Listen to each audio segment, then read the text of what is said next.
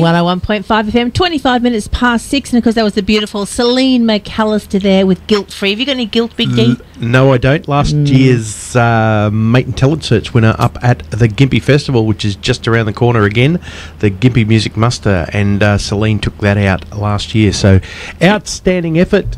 Now, you have introduced us to a lot of new bands, a lot of new acts over the last 12 or 18 months.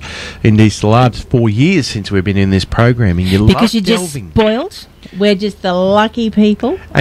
And you've got another one for us too, and so we thought we'd find out a little bit more about it. I know the people on the central coast to the northern rivers of New South Wales know these guys pretty well. It's Vanessa Lea and Road Train, and Vanessa joins us now. Hey Vanessa, how are you? Hey Tracy and the Big D, nice to be on the show. Thanks for having me. Oh look, it's an absolute pleasure. Now most people around the Northern Rivers area would be pretty well familiar with Vanessa Lea and Road Train. Yeah, we get around a bit around this area. We do a fair bit of Coffs Harbour gigs, like the Hoey Moey. We're there a fair bit. In fact, we're there again this weekend, and we did Lismore last weekend, and yeah, we like to sort of travel around a bit.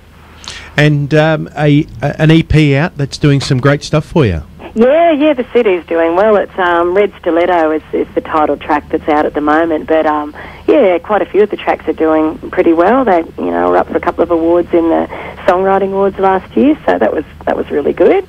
I have to tell you, Vanessa, when I heard the first time I heard Red Stiletto, I was listening to the beginning. I've gone, where is this going? Seriously, what has this woman thought of?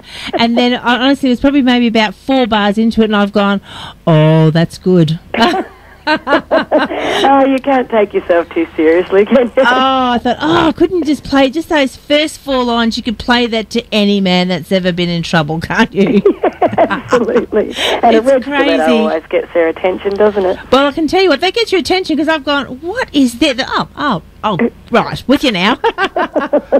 I thought it was a little bit of irony that you were nominated finalist for Channel C's Blue Shoe Awards with an album called Red Stiletto.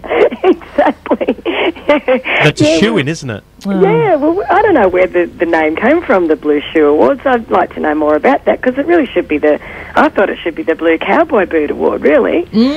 Oh. We'll have to get Darren or Dane on and find out why. Yes, right, sure. We want to know why. Yeah, exactly. We want some answers. We will have an answer. You'll have to be streaming live tonight, and we will have an answer before 8 o'clock tonight. We'll get on to Duncan Wood or someone like that and find out why. He's probably tuned in now, so we'll want to know why it's called the Blue Shoe Award. There you go. Wow, we'll have an answer by 8 o'clock. Yeah, wow, that's really quick. There it is. Now, this I also was reading that you guys were in Triple J's Unearthed.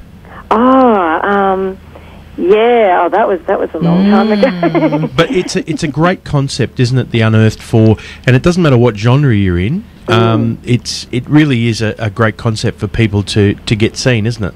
Yeah, that's right. There's so many good competitions around these days. There's, just to help, as you said, get exposure and get the word out there and, get your name out there.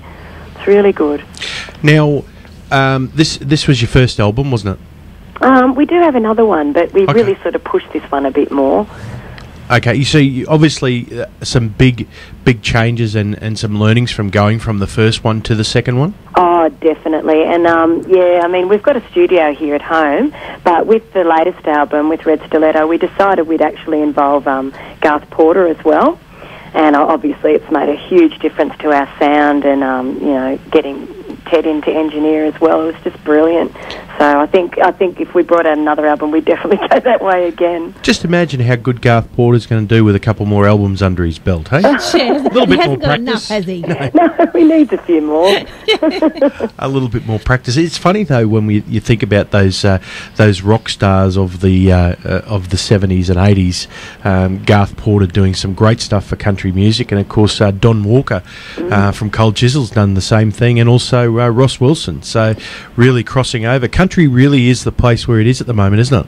Yeah, definitely. And there's a lot of different mixtures getting out there with country these days too, isn't there? It's not the old traditional thing the whole time. It does get a little bit sad sometimes. Not that we don't like at the age that we're at, we like the modern country. We like a little bit of the old traditional country, but not, sometimes it gets a little bit too poppy sometimes for us, but everyone's different. Oh, it's good to have the variety, and then people can pick and choose, can't they? Well, that's right. So if we go to a Vanessa Lea concert, what sort of music? Are we hearing a few covers thrown in there as well, or are we doing more covers and then we're throwing in the Vanessa Lea and Road Train? What are we hearing? You mean in a live show? At a live show, yes. Yeah. Well, yeah, and it depends on where we're playing to. Like we just did this fantastic tour. It was really so much fun, and we went down. We went out to Western New South Wales and down to South Australia in the Great Ocean Road, and we did a couple of our own shows. So with that, we mixed up a couple of covers and a few older things because a few of the crowds were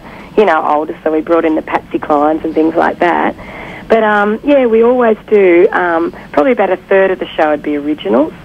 Isn't it great? Brilliant. Isn't it great that you can get that many out there and that the crowd still appreciate them? Yeah, it's really great. It's really nice too the people that are familiar with us and that have bought our CDs or heard us on the radio, and you go and do a show and see people singing along. It's a How big good's buzz. that? Oh, it's so flattering. It's just lovely. Do you have a? We know you're covering pretty well that Northern Rivers area. Do you have a place where you think it's more popular for you, like Coffs Harbour or Lismore or something like that? Yeah, well, we're based in Coffs Harbour area, so we tend to do a lot of gigs around here, like the closest as possible. But we do travel as well. But we do quite a few gigs at the Hoey Moey in Coffs Harbour, and that's a bit of an institution. It always surprises me, no matter how far you travel out west, if you say you're from Coffs Harbour, the first thing people say is, "Oh, the Hoey Moey." Yeah. So a lot around here, and not so many in Lismore. It's more around this area, but we do travel. So what has the next 12 months got in store for Vanessa and the Road Train?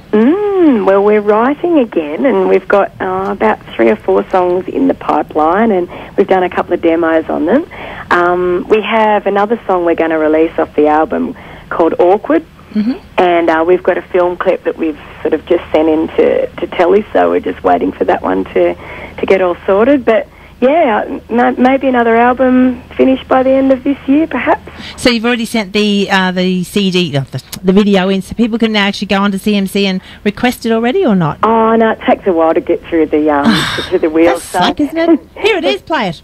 Sorry? Here it is, just play it. Right. If it was that easy, hey. Yeah, there's a bit of a waiting line, and it's got to go through a whole kind of panel to review it, and if they like it, they play it. How could they not like it? Seriously? Well, exactly. It'll make you laugh, I can guarantee. Well, look, I think that's the key to a good clip. It's either got to be a tearjerker or make you laugh. You can't have anything in between. Yeah, absolutely. I totally agree with you there. Tearjerkers on the album? Have we got a tearjerker on the album? I don't know about this album, whether there's a tearjerker. Well, you better write one for the next one then. You got to step up and write really, I didn't mean it like that, but really a tearjerker. So you have the fun one and then you follow it up with the tearjerker, and wow, you just got it made. Right, well, I better start being sad then. No, we'll be happy. Listen, Vanessa, it's been terrific to catch up with you. Better give the website a bit of a plug so people can find out about a little bit more about you. For sure, yeah, www.vanessalearoadtrain.com. There it is. Fantastic. If you want to know more about them, and if you're heading down into northern New South Wales or the Central Coast area, somewhere around there, the Hoey Moey at Coffs Harbour, you'll be able to catch up with Vanessa Lea and the Road Train. So it sounds like it's going to be a load of fun. We're going to go out now with Red Stiletto. Listen to the lyric of this song, folk. It is fantastic. It is, particularly the first 4 bars. Just get yourself into it. Vanessa, thank you so much. And why don't you introduce this song for us? Good on you guys. Thanks so much. This is Vanessa Lea with Red Stiletto.